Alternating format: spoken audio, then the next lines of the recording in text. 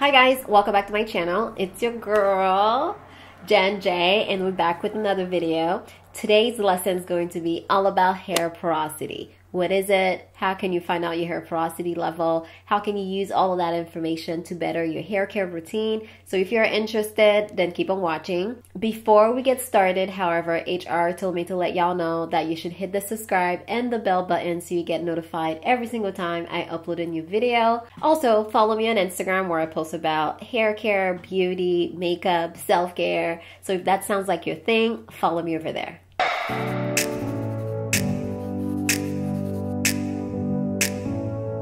So, what is porosity? Porosity refers to the state or quality of being porous or full of pores. In terms of hair, when we talk about hair porosity, we're referring to your hair's ability to absorb and retain moisture. So if you have 4C hair, you know it's a struggle to keep our hair moisturized. So knowing your hair porosity level will actually help you understand your hair a lot better, understand how to moisturize your hair, which products to use to moisturize your hair so that you can take better care of your hair. So let's get a little sciencey a little bit. When we're talking about the hair strand and for the sake of porosity, we are focusing on the outermost layer of the strand, which is called the cuticle.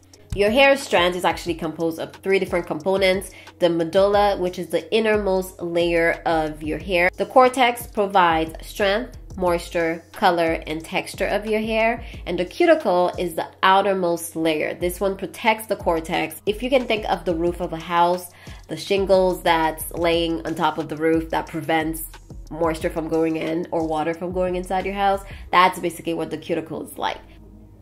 Science. But I don't want to get too sciencey and lose you guys. What I wanted you to understand is where the cuticle layer is. It's the outermost layer of your hair, and your hair porosity level is directly related to the state of your cuticles. Are they open? Are they closed shut? Are they missing? All of that information will help determine your hair porosity level. Your hair porosity level is typically determined by genetics. However, heat and chemical damage can affect your hair porosity. With that said, there's 3 types of hair porosity. There's low porosity, medium or normal porosity, and high porosity level. So let's quickly talk about medium porosity because honestly, I just want to get it out of the way. Basically, your hair is normal. It requires the least amount of maintenance. It holds styles very well and can be colored or treated with predictable results. However, blow drying, bleaching, straightening, using harsh chemicals, overwashing your hair,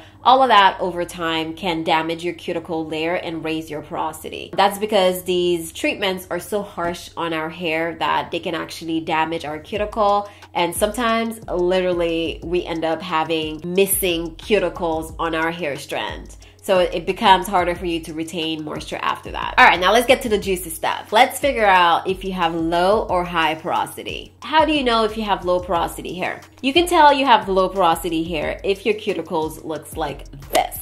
Basically, your cuticles are closed shut, making it difficult for moisture and water to get inside of your hair. You'll notice that you have a lot of product buildup. Product doesn't absorb easily into your hair. Basically, they just sit on top of your hair. You'll also notice that your hair does not take color very well or doesn't get processed easily. It takes longer for your hair to get processed. It also takes a long time for your hair to get fully saturated with water. Sometimes you'll notice water beads forming on top of your hair or little water droplets just sitting on top of your hair. It's not being absorbed. It's not easily going inside your hair. It's just chilling on top of your hair. On the other hand, it takes a lot longer for your hair to dry. So as hard as it is to get water in, it's hard to get water out. Also, if you use a lot of thick or heavy butters, you'll notice that it can be too much for your hair. It'll just sit on top of your hair. It's not being absorbed. Low porosity hair is often protein sensitive. That's because the protein will not get absorbed into your hair. It'll just sit on top of your hair strands, and that will just make your hair stiff. So stay away from proteins if you have low porosity hair.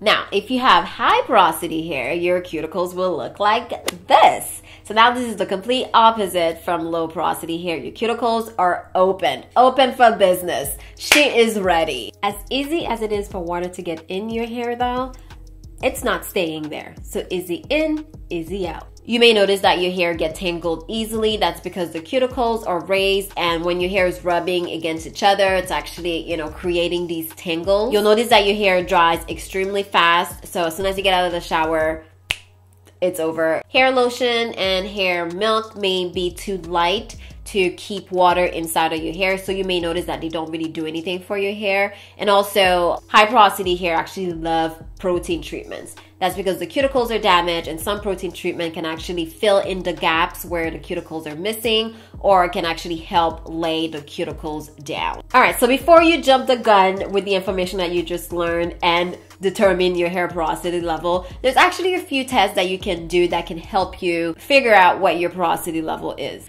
But I have to warn you though, these tests are highly unreliable. I'll tell you why as we talk about them. So the first test is called the flow test. That's when you take a cup of water, you take a few strands of hair, put it in the water, and see what happens. So if your hair floats, then you have low porosity hair. If it sinks to the bottom, then you have high porosity hair. If it stays somewhere in the middle, then you have normal or medium porosity. There's a lot of mixed reviews about this test just because there's so many variables that can affect your results. For example, the temperature of the water. If it's too warm, then that would actually open up the cuticles of your hair, and that would affect your results. There's surface tension on top of the water that can actually prevent your hair from sinking. So you may think you have low porosity hair, but you don't. Hair typically has oils in it. For example, sebum. So that would actually prevent your hair from sinking in. Again, you'll think you have low porosity hair, but then you don't.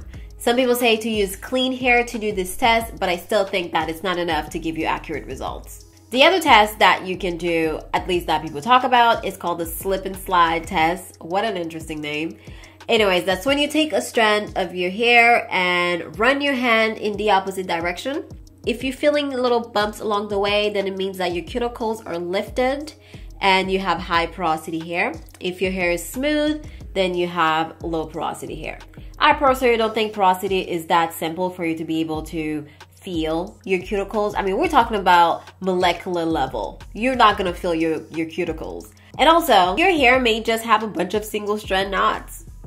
There's a few other tests that are a little bit less popular, but I thought I'd mention them anyway. So once you shower and you have your hair wet, just get out of the shower and wait to see which one dries faster. Is it your hair or is it your body? If your hair dries first, then you may have high porosity hair. As we talked about earlier, high porosity hair dries extremely fast.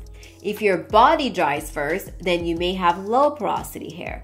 Again, as we mentioned, it takes a lot longer for low porosity hair to dry. But who is just standing around naked after they take a shower?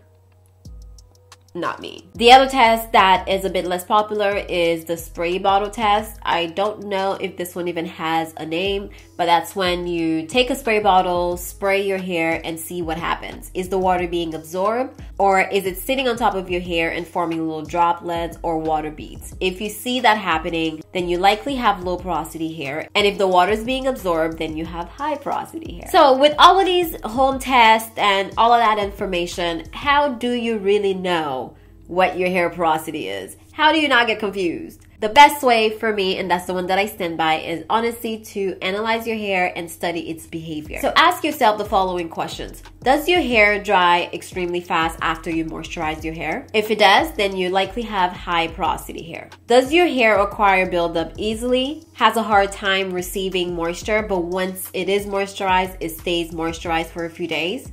If that's the case, then you likely have low porosity hair. And if you honestly don't have any of these problems, girl, bye. You have normal porosity hair. I think by asking yourself these questions will really force you to study your hair, analyze your hair, play in your hair, experiment with your hair, and that's most important if you want to find out your hair porosity level. At the end of the day, use this information as a guideline because your hair may behave a little bit differently than what's in a category, and that may confuse you even more. For example, according to the flow test, I'm high porosity. And I just recently tested my hair. I haven't done it for a really long time, but I have been taking care of my hair for years. By now, I know what my hair likes. And I know that my hair likes heavy, thick butters to keep it moisturized. That's a sign of high porosity hair. However, my hair hates proteins. No. The fact that my hair hates protein so much would make me think that I have low porosity hair, but I think my hair doesn't like protein because I have high porosity hair, but my hair isn't damaged. It could just be genetics. High porosity hair is often referred to as damaged or highly processed hair. I have to disagree with that though, because I think all damaged hair is high porosity, but not all high porosity hair is damaged. Think about that for a second. So I wanted to quickly walk you through my float test. So I used shedded hair and it just sat on top of the water. So after 5 minutes, I went ahead and poked it, and as you can see, it sunk right to the bottom. And the reason why I poke it is because of surface tension on top of the water that would actually prevent your hair from going in. But I wasn't entirely convinced, so I used clean shampooed hair that I let dry, put it on top of the water, same thing, it floated, and after I poked it, it went straight down to the bottom. So now let's move on to tips on how to moisturize your hair based on your porosity level. If you have low porosity hair, there's a few things that you could do to help moisturize your hair. Steam your hair or add heat when you are deep conditioning. That will help open your cuticles so that the products can actually get absorbed into your hair. Avoid silicones, heavy butters, thick oils. Low porosity hair is prone to buildup, so you want to be careful with that. Try to experiment with some lighter oils such as grapeseed oil, avocado oil, almond oil. Clarify your hair frequently depending on the products that you're using. So I will say maybe once a month or once every 2 months. The best way to remove product buildup is by clarifying your hair, and you will know you have product buildup if your hair is limp and if your scalp is flaky. For high porosity hair, there's a few things that you can also do to effectively moisturize and keep the moisture in your hair. That's key. For me, I use a lot of heavy butters, heavy oils, so that will coat my cuticles and keep the moisture in. I personally like shea butter, castor oil, those kind of thick oils and butters. Layering products is your best friend, so you can use a leave-in conditioner, a butter and an oil, or leave-in conditioner, oil and butter, whatever you prefer. Experiment a little bit, but you want to layer your products so that, again, you're coating the cuticles and helping the moisture stay in. Aloe vera and apple cider vinegar is actually pretty good for high porosity hair because they balance the pH level of your hair, and that can help smooth out your cuticles. And my least favorite way is to have a cold water rinse before you hop out of the shower after washing your hair. I don't like that one. Because highly porous hair loses water or moisture so easily, it's very important for you to seal in that moisture. Use a sealant after you moisturize your hair. And I'm so sorry, but you are gonna have to moisturize more often. So every couple of days or every 3 days, you may have to go in and moisturize your hair again. Honestly, I've given you so much information about hair porosity. Right now, I have a question for you. What is your hair porosity level? If you know, leave a comment down below. I think the best way for you to really know your hair porosity level is to experiment with your hair. Don't get so caught up with all of the different methods that are out there, especially when it comes to porosity. There's so many confusing information out there. So make sure that you are experimenting with your hair and finding what it likes. That's most important. That's key. I've spent years not knowing what my hair porosity was, but I've taken care of my hair. And once you do a few things that your hair doesn't like, it'll tell you. She will let you know. She is very vocal. My hair lets me know. She be checking me all the time. You have to keep in mind that your porosity level can actually be different all over your hair. So food for thought. There's also products on the market that are targeted towards your porosity level. I know Shea Moisture actually has a line for low porosity hair. I've never used products especially catered to porosity. Like I said, I've basically just experimented with my hair and find what it like. But if that's something that you want to try, you have that option. Alright, thank you so much for watching. If you made it this far, don't forget to hit the subscribe button. Like this video so I know that you liked it. And I'll see you in my next one. Bye.